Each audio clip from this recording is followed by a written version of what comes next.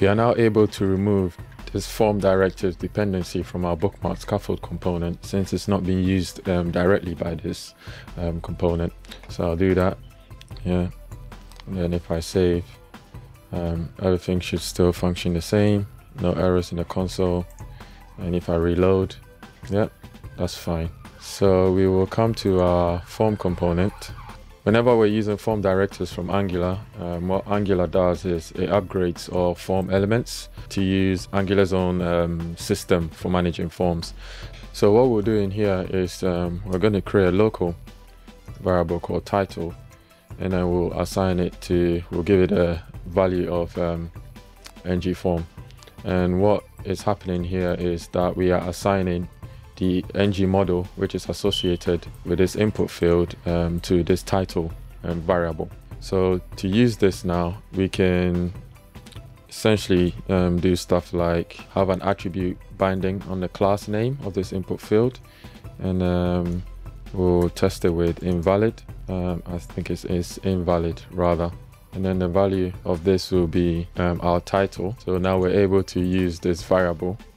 So we'll say if title is not valid, we'll give it this class of invalid. And in order for this to kick in as well, we need this field to be required. So let's just test it with this one. So if I save, and yeah, and then come here, edit. So if I delete this field, then we get this red border around it, because this class of this invalid class is now being added to the form.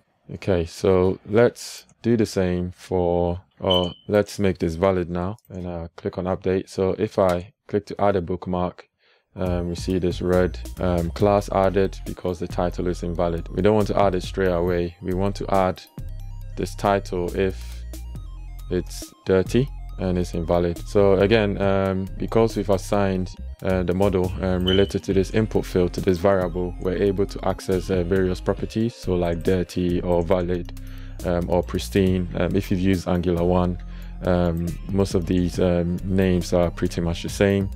So dirty is when you've interacted with the form already, and if you haven't interacted with the form yet, it's pristine.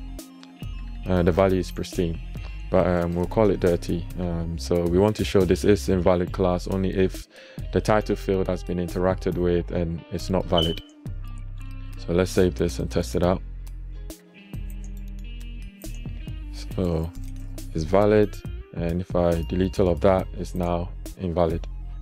Okay, and it will still allow us to update, but then we'll fix that later on.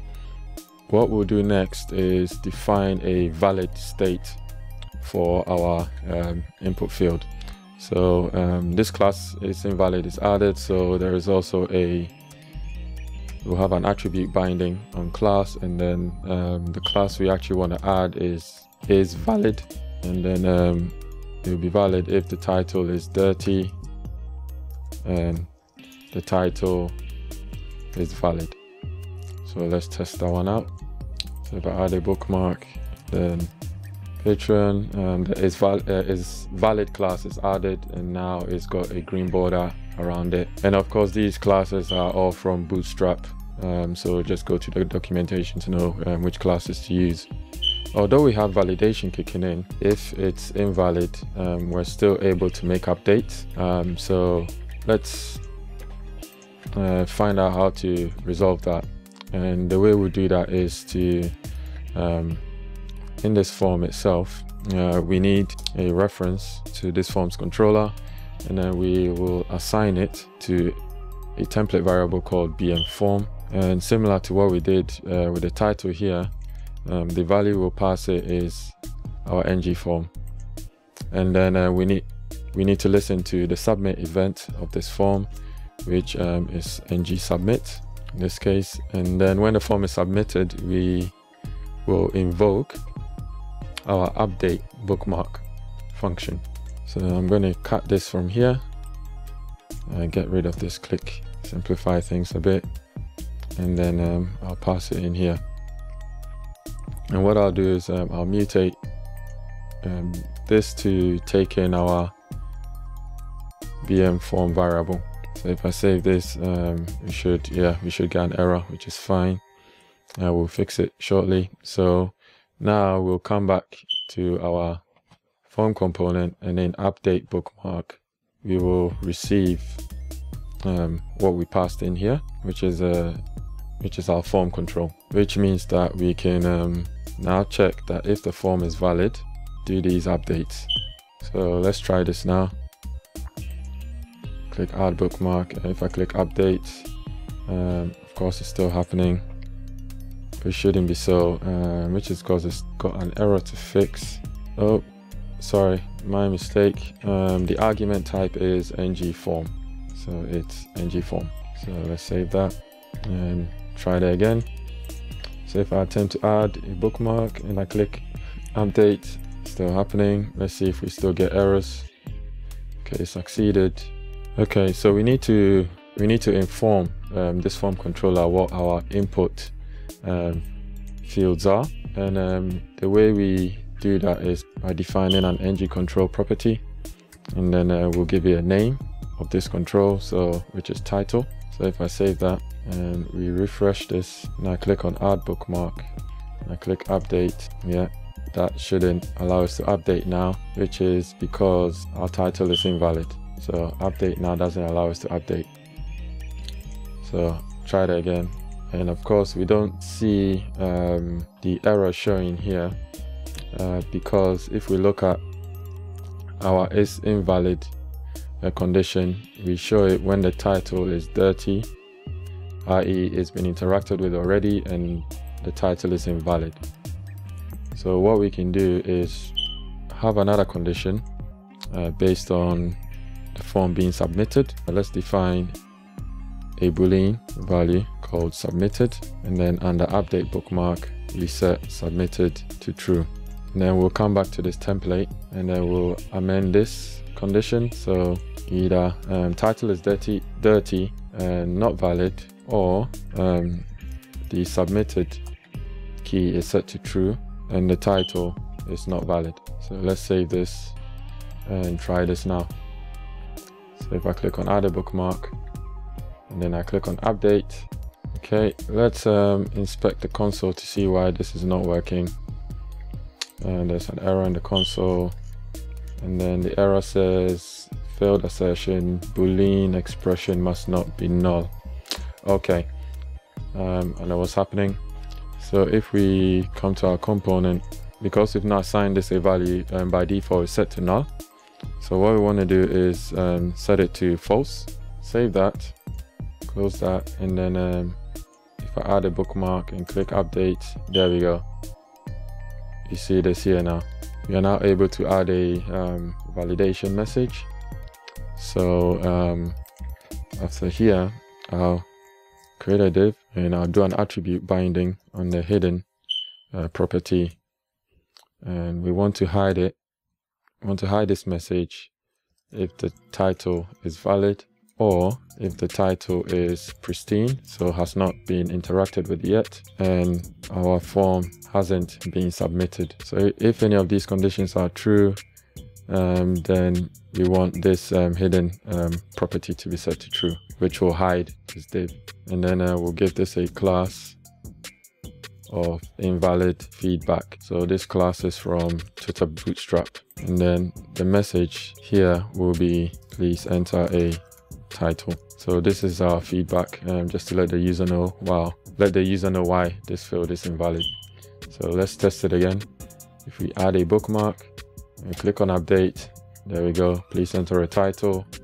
And then once we enter a valid title, the error message disappears and now the field highlights is green. Then we can move ahead. Okay, so let's add validation for this. Let's add controls for the other fields as well, including this URL.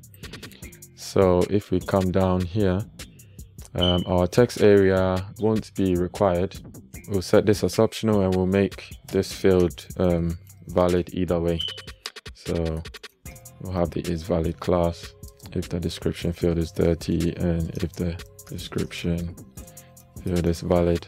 For our URL field, we'll make this field required. We'll create a local variable called URL and assign the ng model for this input field to this localized variable. And then we'll add our valid and invalid classes. So I'll copy this and I'll paste it here.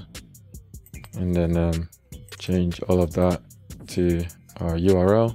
We define the NgControl and we set it to URL, so the whole form knows about this this field now. The last thing we need to do, shift this upwards, we need to add a validation message, so which will be similar to this one here. I'll put please enter a URL, and I'll change these to URL, and I save. Okay, we got some exceptions. The getter description isn't defined, which is because we need to assign NgForm to our description variable. Save that, and then add a bookmark, click on update. We get an error, please add a title, please enter a URL. Our patron there, the is valid class is added, and then now we can submit our form. And when I click on that, it still takes me to the patron website, so the links still work. And then if I attempt to make an edit here and I remove details from the field, it says please enter a URL, and if I attempt to update, it won't let me update, which is correct, till it's valid.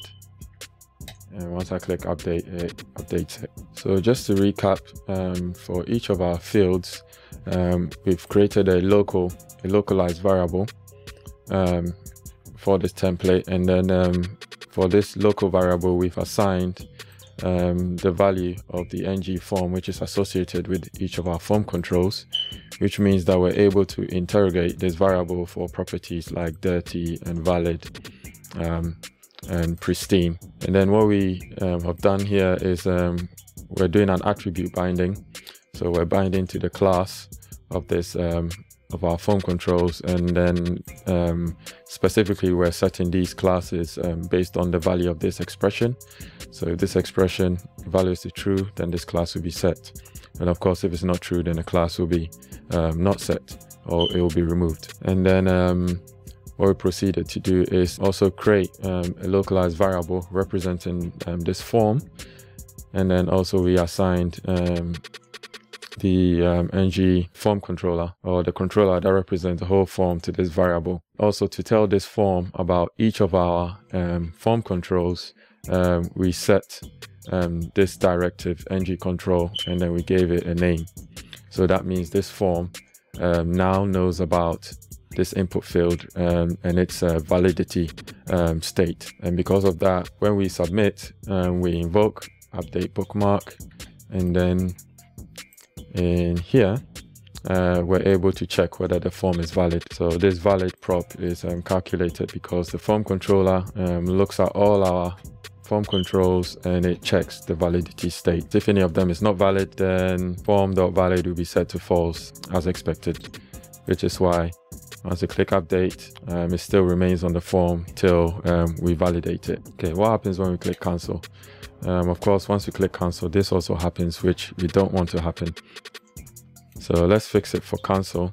The way we can do that is if we come here, for cancel, we're setting bookmark.edit to false. So what we can do is we want to show this cancel button if we're going to use this local variable form. So what we want to do is to use another directive called NgIf. We've used this already, and we want to show this cancel button if our form has not been interacted with yet, and our form is valid.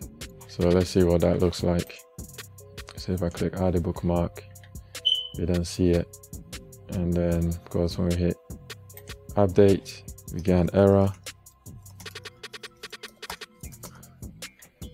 and then it's now successful. When I click edit, I should see cancel there, and when I click cancel, it'll bring me back here. Okay, before we round out this video, let's test everything fully now.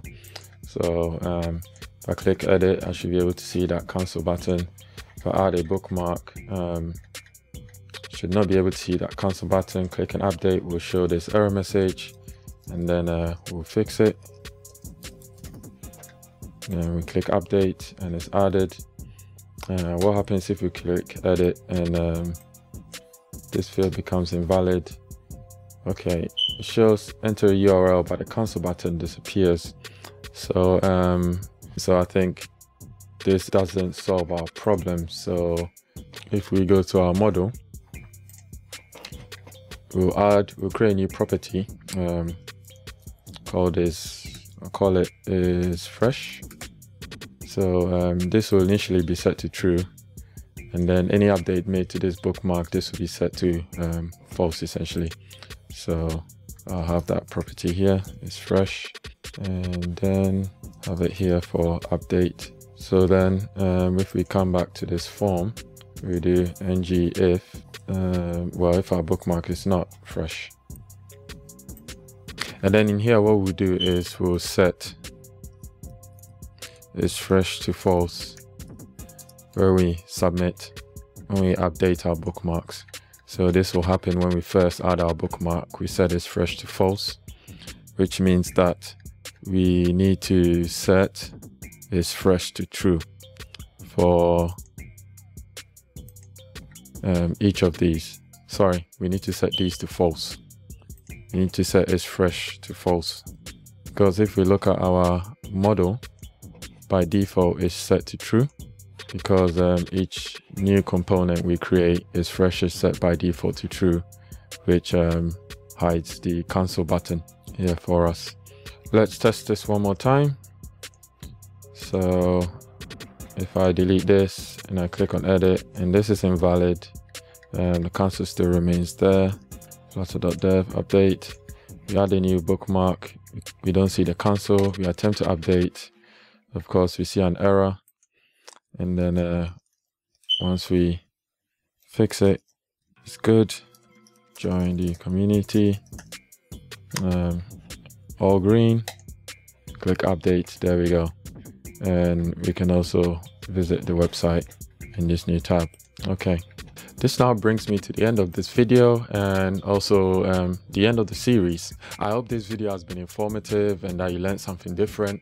Don't forget to like, subscribe, and hit the bell notification icon next to the subscribe button so that you're updated when future videos are released. Also, if you've got any questions, do let me know down in the comments. I do read and respond whenever I can. I've got a course on Egghead at the moment called Get Started with Dart, which just gives you an overview of the basics of the Dart language with some examples as well. It only lasts half an hour, so it shouldn't take you that long to go through it. Also, don't forget to read, follow, subscribe, visit my website at creativebracket.com. Thank you.